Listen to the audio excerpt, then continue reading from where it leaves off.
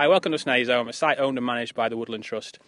Here at Snaizeholme, we are looking at nature recovery at scale. We have 561 hectares within the Snaizeholme Valley here, and we're looking at nature recovery across a range of different habitats, from peatland restoration, where we are here today, through to tree planting down in the valley, and we have pasture restoration as well down in the valley bottom, looking at improving things for wading birds and the like. So yeah, really exciting project here. Today we're here on the Peatland, where we've just finished a round of sort of restoration work here in partnership with the Yorkshire Peat Partnership, who have helped us deliver the work out here. So yeah, really exciting time with lots of changes happening.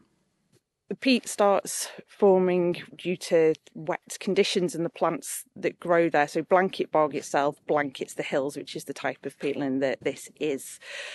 It's built up from layers and layers of partially decomposed vegetation. The main one is the sphagnum moss, which is wonderful stuff, and would rot down under different conditions. But with it being peatland, which is waterlogged and acidic, it just doesn't decompose. So you end up getting layers and layers of vegetation building up, which forms the peat itself. They are an incredibly rare type of habitat that supports loads of really rare and unique vegetation and the wildlife that comes with it. They're home to many different plants, such as carnivorous sundews and sphagnum mosses and cotton grasses and loads of different dwarf shrub species when they're in a healthy condition. But unfortunately, a lot of them in the UK especially are not. There's probably over 80% that are damaged to some degree by human activity. So it's really, really important that where we can, we will do some restoration work to try and improve the habitats and improve any damage and any erosion that's taken place over the years.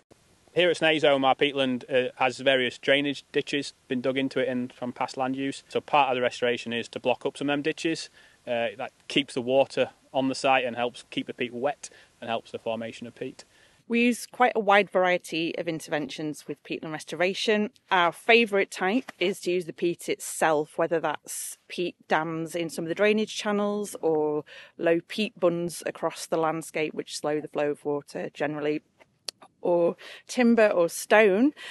And in more of the gullies where there's a different type of material in the base, it all works together to restore the whole landscape. This is a type of peat dam that we use to block up some of the drainage channels on a peatland, called a low peat dam. Often they are higher than the surface of the channel itself, but on occasion where it's wider and slower flowing anyway, we can use these low versions to slow the flow of water down the channel and capture any eroding peat sediment that's coming with that water, allowing it to settle out and hopefully make it stable enough for eventual revegetation, particularly with sphagnum mosses, which are one of the really good peat formers. We use peat where we can for the restoration work because it's a material that is here, it's on site, so it makes it much cheaper and easier to get these interventions in place without having to bring materials in from elsewhere.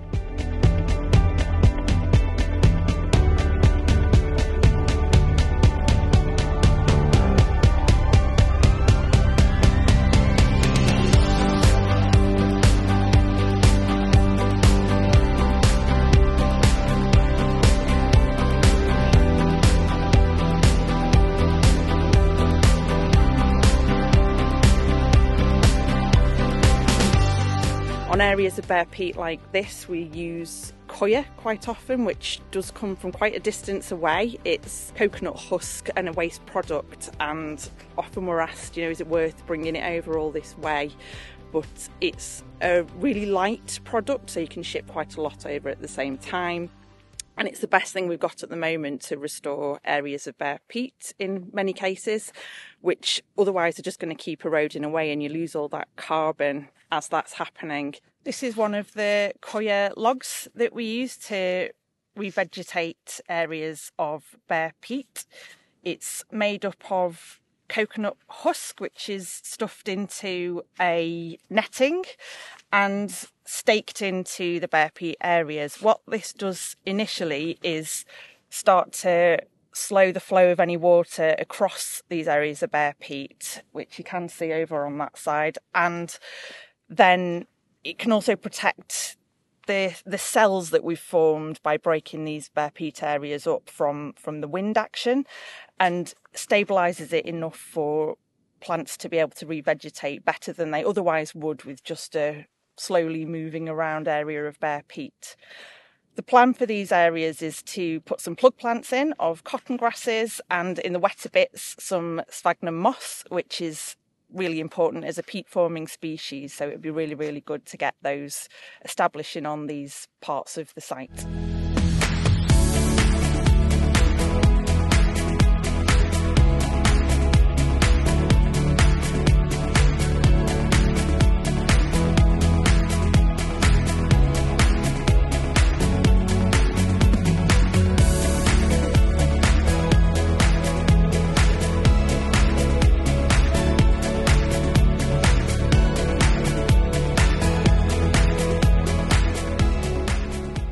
Was what we call a peat hag, which is a vertical face of bare peat with overhanging vegetation usually, and these are caused by the action of water and are kept eroding by wind, and they will erode down into the peat and also outwards to make gullies and other drainage channels wider and wider over time.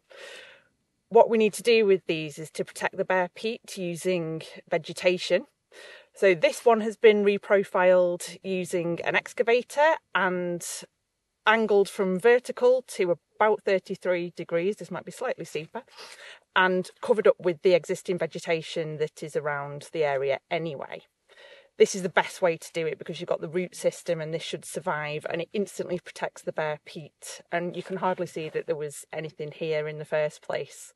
This is one of the Nature for Climate funded monitoring plots, which are being done over a longer period than we've actually been able to monitor the changes to peatlands before.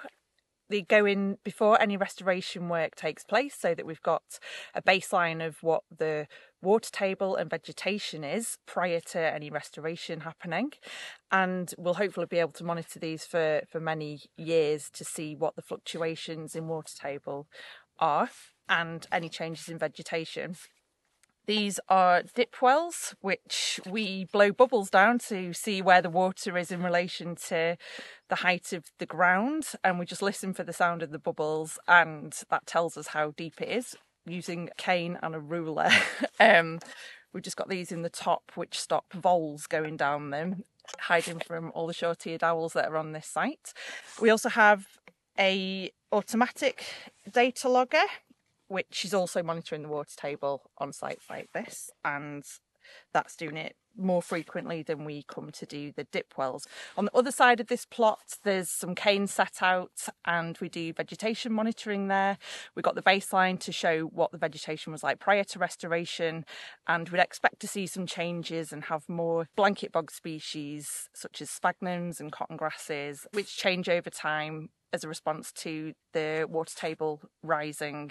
Peatland restoration isn't just done in one go. Often there's complicated erosion, and there may be areas that need improvement or bits that haven't quite reacted as we'd expect to the restoration interventions. So it's always good to have monitoring in place to see what we might need to come back and do in future if there's ever any future funding for these schemes. The Peatland restoration work here we see is quite a vital part of the project at Snaizeholme. It links in really well with all the other restoration work we're undertaking. Everything we're doing here it relates somewhere with water, and obviously peatland restoration is a big part of that, capturing the water and keeping it on the peatland to help improve it. Peatland is very important as a habitat in its own right, so getting that right is important for wildlife and for nature recovery, but also it's great for carbon capture. Once it's eroded and lost, it takes an awful long time to regain it, so we want to make sure we don't lose any more, and we also want to make sure that the peat itself is forming more peat with years to come.